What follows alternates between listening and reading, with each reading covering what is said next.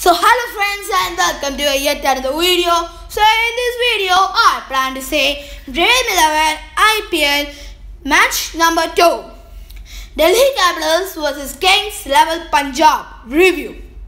So as far we all know that IPL 13 has already kick-started in the great Middle East country, and we have already witnessed a thrilling match between Chennai Super Kings and Mumbai Indians to kick-start the series, the 13th edition of the series, which is the IPL. And now I am here to tell the review of match number 2, which is between Delhi Capitals and KXIP Punjab. Both these teams boast of some experienced players as well as some youngsters, some favorable youngsters that may be the future generations of their respective teams. So, as we all know that Delhi Capitals and KXIP Punjab will be going to just kickstart their campaign in this year's IPL, and both these teams will be looking to get on a positive note in this IPL 2020. So for the toss, both the teams, Shreyas Iyer and for KXIP Punjab, Rahul were in crease, and KXIP won the toss and decided to bowl first in the Dubai International Cricket Stadium. So that means Delhi Capitals were put into bat and had a fixed opening combination of Prithvi Shaw and Shikhar Dhawan. Before I would just get on with the review of the match, I would just like to tell about the 11 of both these teams. If you're looking at Delhi Capitals, Prithvi Shaw and Shikhar Dhawan opened the innings, and the middle order was formed by Shimron Hetmeyer, Shreyas Iyer, RISHAB, PANT, STOINIS, and then the lower order batsmen, it came Akshar Patel, Ravichandran Ashwin, Kagiso Rabada, Indresh Nodje, and Mohit Sharma.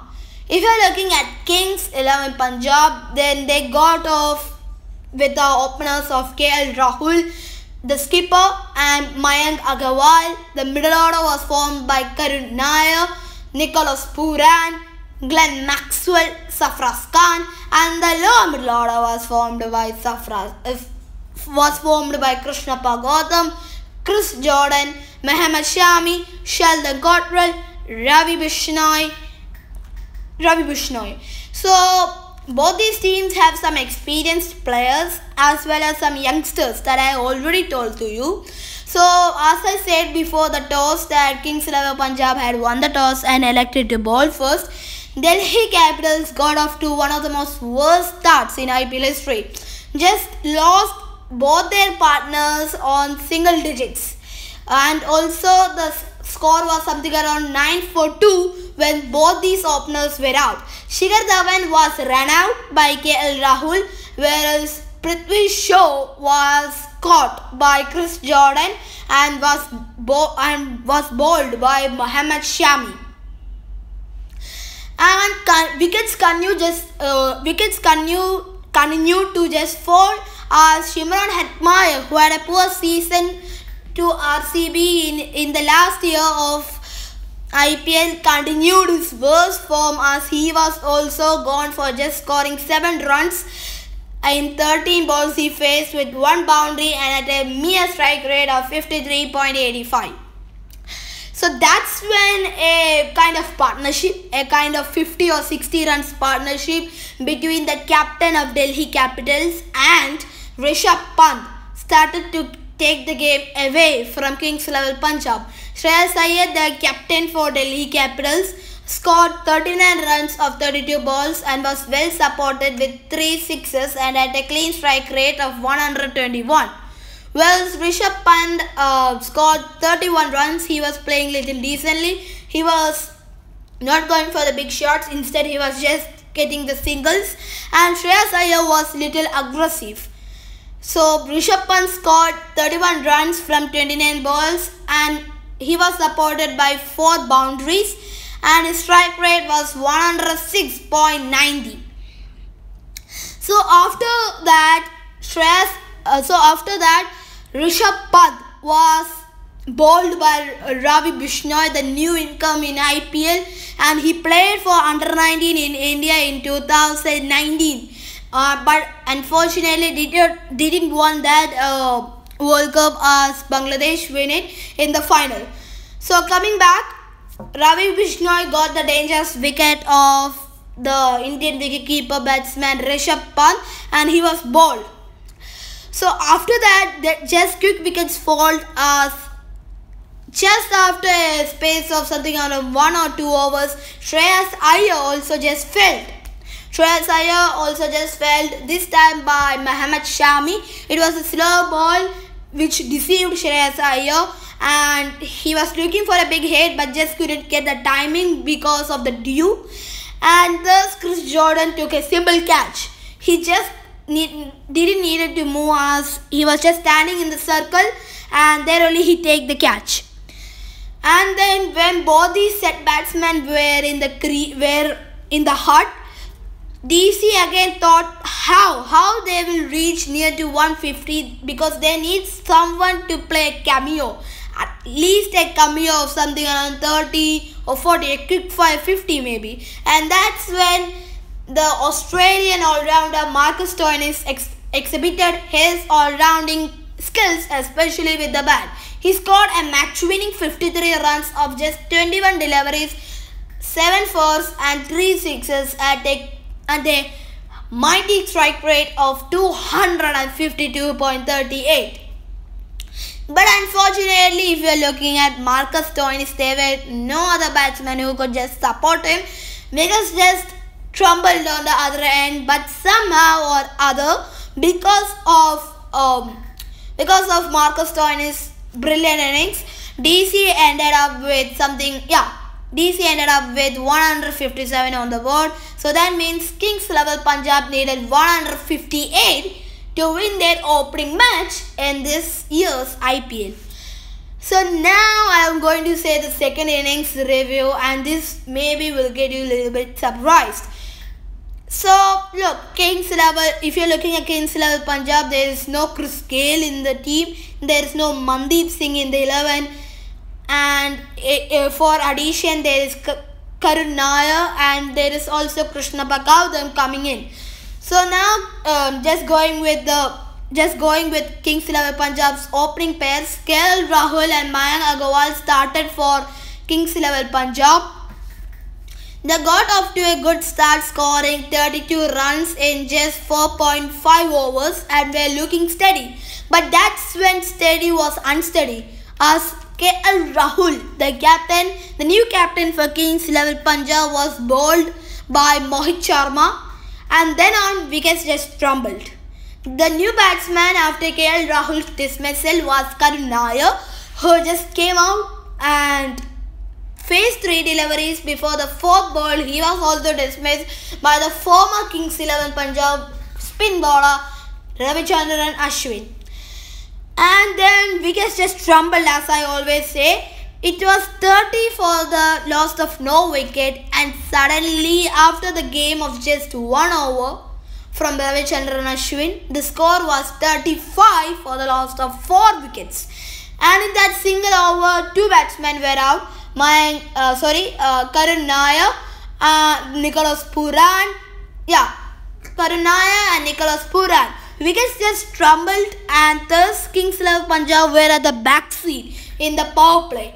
But then again in the DC's innings, just like DC's innings, a partnership rose from Kings level Punjab as well.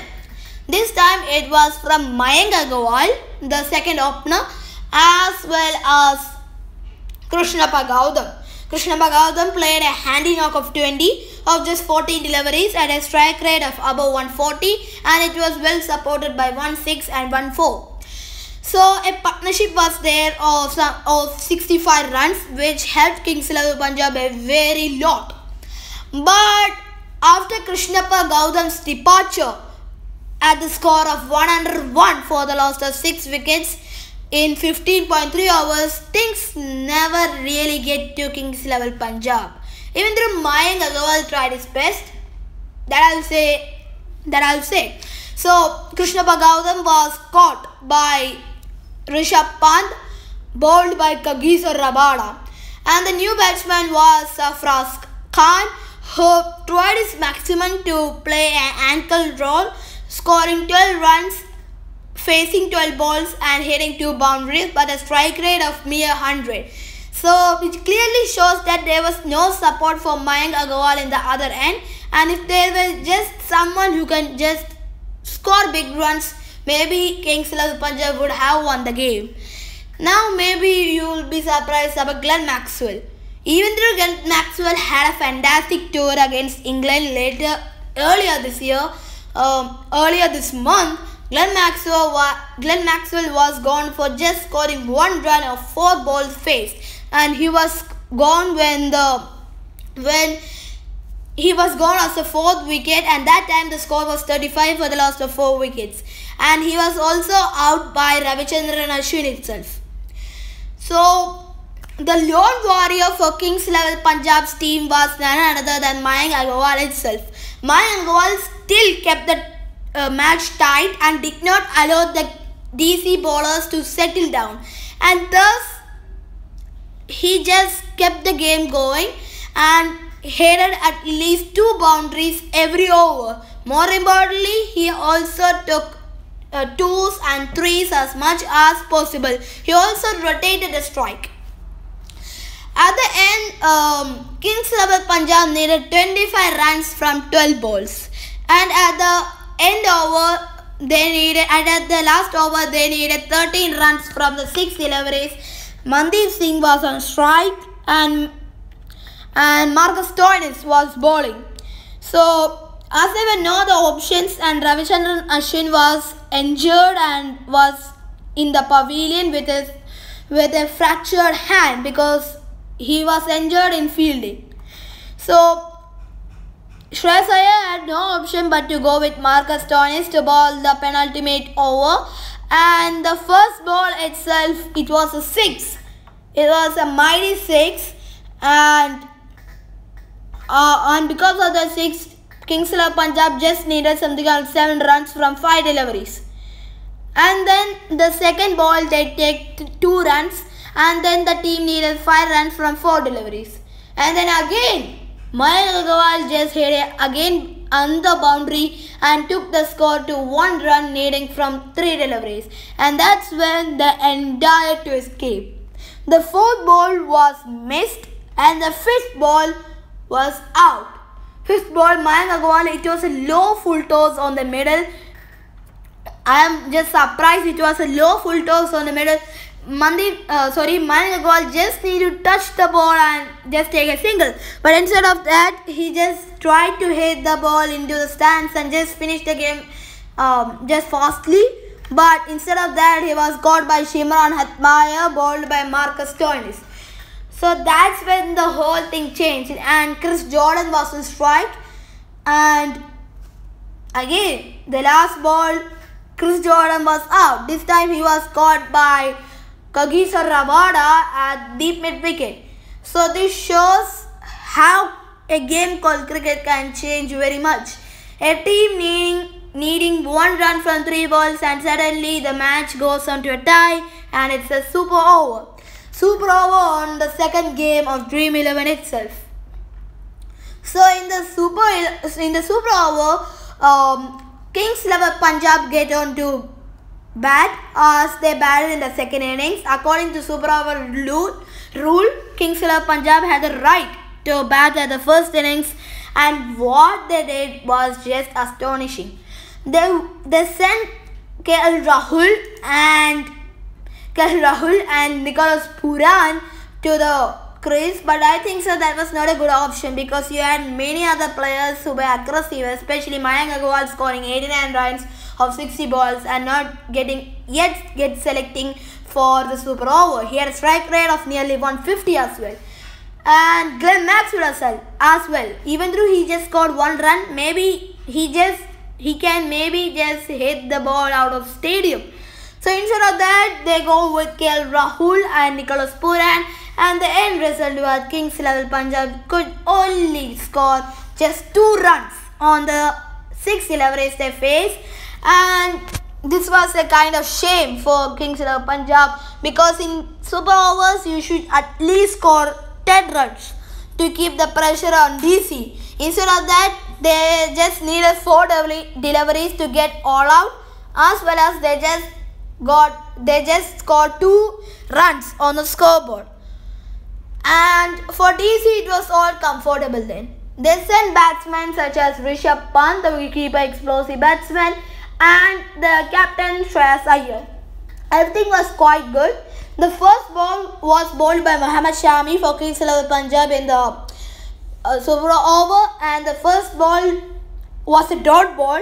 Rishabh Pant just missed the ball completely, and the second ball it was a wide delivery, and the third ball the match was finished. Rishabh Pant just tucked it in the leg side and called for 2, and even though he dived, he made it 2. So that means what? Delhi Capitals won the match yet again. Their first match, and Kings of Punjab unfortunately has to go down the points table.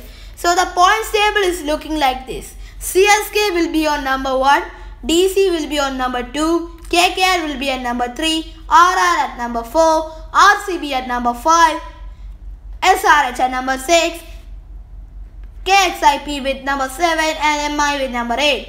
So tomorrow's match, I think so everyone will know, because it will be going to be RCB, Virat Kohli versus David Warner's Sunrisers Hyderabad. Even though I will not forget, because I am a fan of RCB, and I will hope that they will win the match tomorrow, which is 21st September 2020.